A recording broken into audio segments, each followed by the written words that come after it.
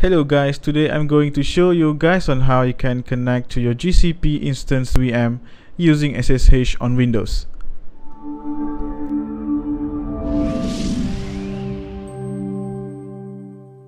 If you are looking for a video on how to connect to your GCP VM instance using your Mac OS, do check out my previous video. It should be appearing on top anytime right now. In order for you to achieve this in Windows, you're going to need two software called Putty and also puttygen. You can download those software by going to your Google Chrome and search in Putty. Click on the very first link, click here, and you should see some options to choose over here.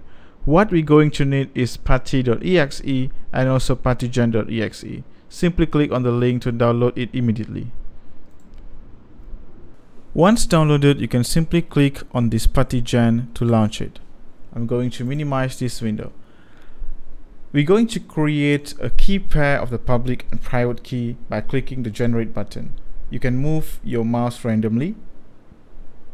Once generated, you'll see a screen like this.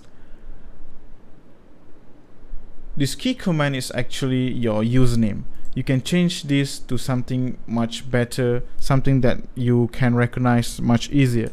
I'm going to use Technaflix as the username. Once you do this, you need to save the private key somewhere safe inside your computer. I'm going to save that. Maybe you can put a name as a private, and I'm going to save that in desktop. So we have a private key over here. This private key will be used to connect to your instance later, but first of all, you need to put the public key inside your GCP account first. To do so, you need to log in to your GCP platform account. Once logged in, click on the sidebar, go to Compute Engine, and you should see your instances over here. I'm simply going to put the public key inside this instance, and we're going to try to connect to it using our private key. Simply click on the name over here and you should see a screen of these informations. Click on the edit button, scroll to the bottom, and you should see you have 0 SSH keys over here. So this is where we paste the public key.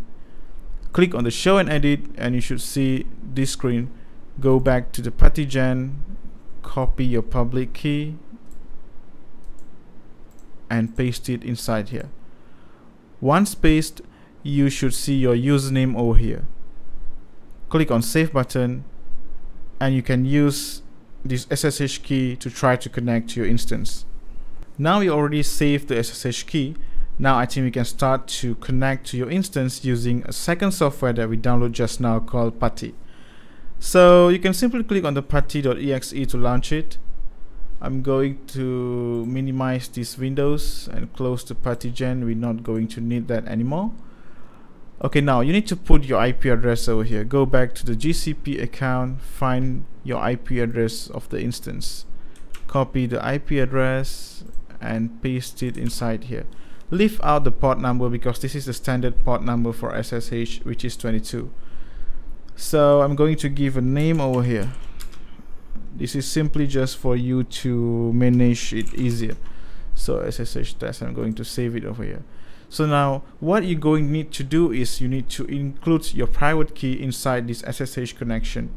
So in this putty.exe, click on this SSH button, click on the plus button over here, and then you find this auth options, and then you can just click on this browse and you can include your private key just now. Go to desktop. I'm going to click back the private key and I'm going to click open. Now go back to the session and click on open. Once you click open, it's going to try to connect to your instance by right. This means it's already inside your instance.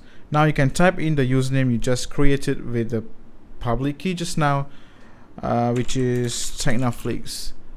By right, when you hit enter, it should ask for the password, but because of you already include the private key just now, it's going to get you automatically inside the instance. I'm going to hit enter right now.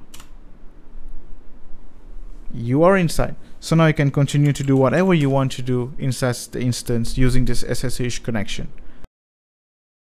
If you think this video is helpful, do subscribe to me and give me a thumbs up or share with your friends. It will help me to grow out this channel.